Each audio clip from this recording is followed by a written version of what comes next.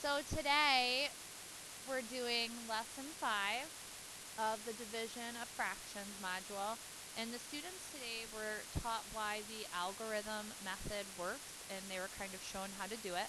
So one example we went through in class, there are 4 cakes at the party.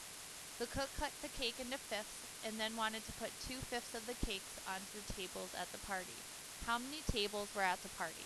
So I tried to get them to think of a couple different ways. Okay, the first thing, they need to know that the question being asked is 4 divided by 2/5. Okay, one method they worked on was taking 4 and actually dividing it by 2 of the 5 boxes. Okay, that would give them an answer of 10 tables. Okay, however, this method doesn't let them see why there is a rule to dividing fractions. So I had them draw another model today. I had them draw 4 boxes. And if we are taking 4 holes and dividing it into fifths, 2/5 pieces, the students have to start by taking their holes and breaking it into fifths. That gives us a total of 20 pieces. 1, 2, 3, 4, 5, 6, 7, 8, 9, 10, 11, 12, 13, 14, 15, 16, 17, 18, 19, 20. So they really just did 4 times 5. Okay? Now they need to see how many groups of 2/5 fit into 4. So they should have circled groups of 2/5. 1, 2, 3, 4, 5, 6, 7, 8, 9, 10 is the answer with our visual model. And I hope they can realize that they can rewrite this as a multiplication question. They can take 4, they can times it by 5, and then take that answer and divide it by 2. And I hope they see the relationship. Okay, this is the rule. They can keep the number they're dividing, they can change division to multiplication, and they can flip the second fraction, which they were taught that the word is the reciprocal. Okay, and if they actually did that...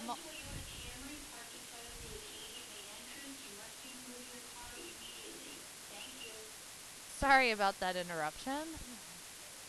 So they can write 4, a whole number always has a 1 underneath it. 4 over 1 times 5 over 2. Numerators times numerators is 20. Denominators times denominators 2. And 20 divided by 2 is 10. We also took time in class today just to show a different method. We use common denominators to check this. They can take 4 over 1 and scale it up to 20 over 5. Really, 20 divided by 5 is the same as 4 over 1. Okay, it just looks a little different, but they are equivalent. And once the denominators of fractions are the same, the students were instructed to divide the numerators. Now you might be asking yourself, why are you taking so much time to show the kids more than one way? Well, some kids might see this. Some kids might like this, and some kids might like this. So I'm going to show you all 3 options so you can pick which one you choose, which one you're the most comfortable with. Okay. The students were then taught about the word reciprocal, which is the inverse of a fraction or the opposite. When you multiply a number by its reciprocal, you're always going to get 1. So for example, the number 2/5. I had all the students write this down. Its reciprocal or its inverse is its opposite. So its reciprocal is 5 over 2. If you take a number and multiply it by its reciprocal, you always get 1. 2 times 5 is 10. 5 times 2 is 10. 10 divided by 10 is 1 whole. I asked my students then what the reciprocal of a whole number is. And I have some of my students here. Who can tell me what the reciprocal of 6 is? Ian?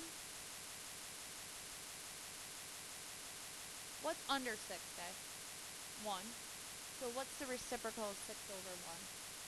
Gavin?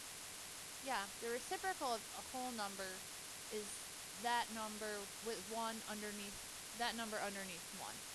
6 times 1 is 6, 6 times 1 is 6, 6 divided by 6 is the reciprocal. It gives you, multiplying by the reciprocal gives you 1. And then the students and I just went through a table, and I'll do the first row with you. I wanted them to be given a division problem, 2/3 divided by a 6. I wanted them to practice multiplying by the reciprocal, which we also talked about, keeping the first fraction, changing the division to multiplication, and flipping the second fraction. So they would do this by keeping the first fraction the same. It's always kept the same because that's what you're dividing. You switch division to multiplication, and you take the reciprocal of the second fraction, which is a fancy word for flipping it. 2 times 6 is 12. 3 times 1 is 3. 12 divided by 3 gives you an answer of 4.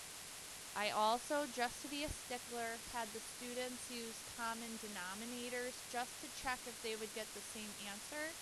In this instance, the common denominator would be 6, so I scaled 2/3 up, times 2 times 2. So this would be rewritten as 4/6 divided by 1/6. Once the denominators of fractions are the same, we can just divide the numerators, and 4 divided by 1 is 4. Same answer, two different ways. And I hope you enjoyed seeing how many different ways we're dividing fractions in Mrs. Kramer's math class.